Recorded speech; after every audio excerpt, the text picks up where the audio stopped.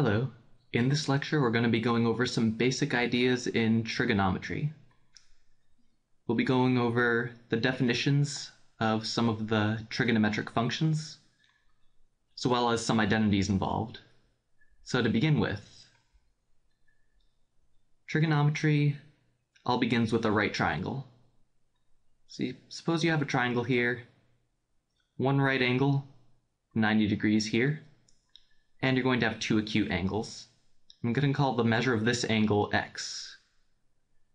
Now, the side that touches the angle x and the right angle, I'm going to call the adjacent side. I'm going to label it A. The other side that touches the right angle, I'm going to call O for opposite. And the slanted side, we're going to call H for the hypotenuse. Now, all of the ideas behind trigonometry are based on the ratios of these sides. So for example, the sine of x is equal to the opposite side length over the hypotenuse length. The cosine of x is equal to the length of the adjacent side divided by the length of the hypotenuse. And the tangent of the angle x is equal to the opposite side over the adjacent side. And the tangent is also equal to the sine of x divided by the cosine of x. Now these definitions are going to be important to keep in mind, and there are also going to be a couple of specific angles that eventually you want to memorize. So for example, let's look at a triangle with two 45-degree angles.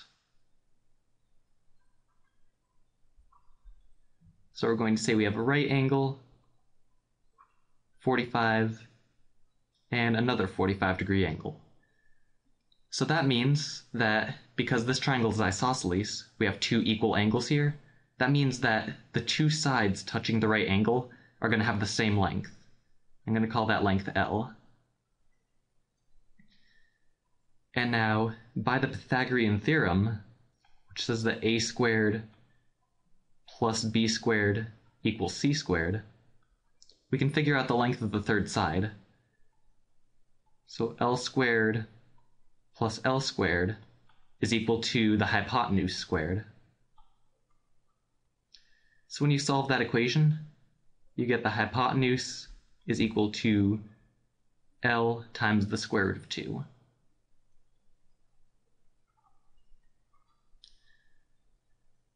So this means that the sine of 45 degrees is equal to L divided by L times the square root of 2. And the L's on the top and the bottom of the fraction cancel. You get the sine is equal to 1 over root 2. You can also write that as square root of 2 over 2 to simplify. We also have the cosine of 45 degrees, which is going to end up being the same thing, L over L root 2. That also ends up being square root of 2 over 2. And finally, the tangent of 45 degrees is equal to L divided by L, which ends up just being 1. So you see that there are a couple special angles, like 45 degrees, where it's possible to figure out exactly what the value of the trig function is.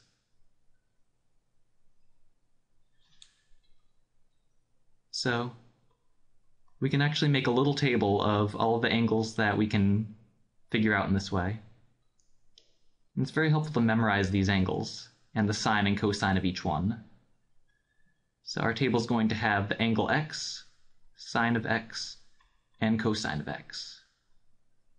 Turns out we can get exact values for the trig functions for angles of 0, 30 degrees, 45 degrees, 60 degrees, and 90 degrees. So for 0 degrees, the sine is going to be 0, the cosine is going to be 1. For 30 degrees, the sine is 1/2, the cosine is the square root of 3 divided by 2. For 45 degrees, we just figured out that the sine is square root of 2 divided by 2.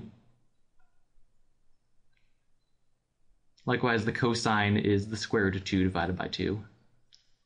For 60 degrees, the sine is going to be root 3 divided by 2. The cosine is going to be 1/2. And for 90 degrees, the sine is 1, and the cosine is going to be 0. Now, it's really helpful to memorize these angles because they come up a lot. And to get the sines and cosines of some other angles, there are a number of equations that we call identities that we can use. So here are a couple basic identities that are helpful to remember. For any angle x, we say sine squared x plus cosine squared x equals 1. So that means for any angle, you take the sine of the angle, you square it. You take the cosine of the angle and square it. You add those two squares together, you should get exactly 1. Now, another helpful identity is called the sum identity. There are also difference identities. And that says that if you have the sine of the sum of two angles, sine of a plus b equals sine a times cosine b plus cosine a sine b. And we're going to see in a sec how this can be really helpful. First, I want to list all the other identities that are like this. Just as we have sine a plus b, we could have sine a minus b. That's going to be sine a cosine b minus cosine a sine b. And there are also two for cosine. So the sum identity for cosine, cosine a plus b equals cosine a cosine b minus sine a times sine b. And finally, cosine of a minus b equals cosine a cosine b plus sine a times sine b. These are all pretty helpful to memorize, and if you're taking a trigonometry class or a pre-calculus class, you're probably going to get a big list of identities, but these are the ones that are probably the most important to memorize, because you can actually prove other identities using these. For example, there's an identity that says sine of 2a equals 2 sine a cosine a. But suppose that we don't know this identity. We're given sine of twice an angle, and we need to figure it out, but we don't remember this one. We can actually use our sum identity. We can say sine of 2a equals sine of a plus a. That's what 2a basically is. And that's going to be sine a cosine a plus cosine a sine a.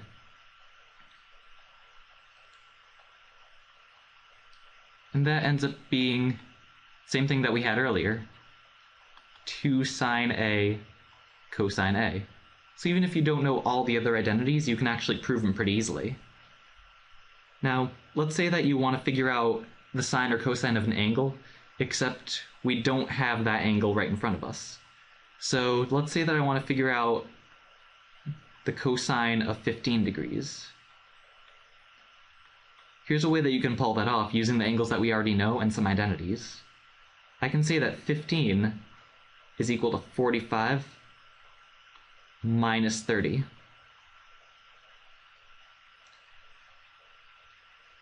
And now 45 and 30 are both angles that we know the trig functions of already.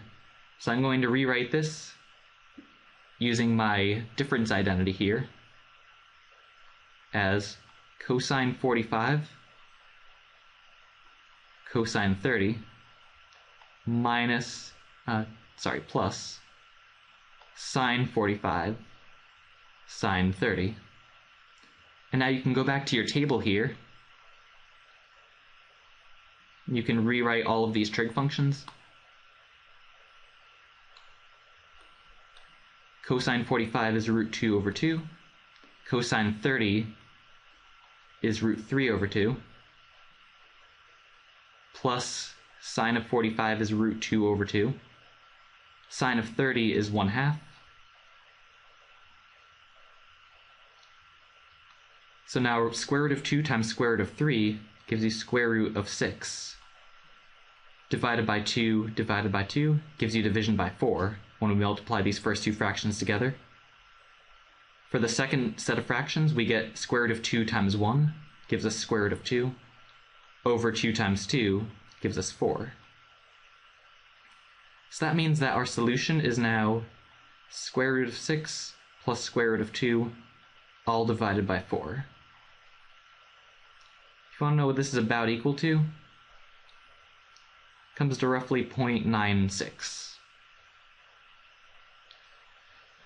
So you can see that even if you don't have the exact value of the sine or cosine of an angle, and you don't have a calculator in front of you, by being resourceful and using some identities that you remember, you can still figure out the sine or cosine of the angle. Alright, so using these identities, you can get started in trigonometry. As you go through, you're going to learn more complicated ones, but remember that these are the basics, and a lot of other identities that you learn can be traced back to some equation involving these.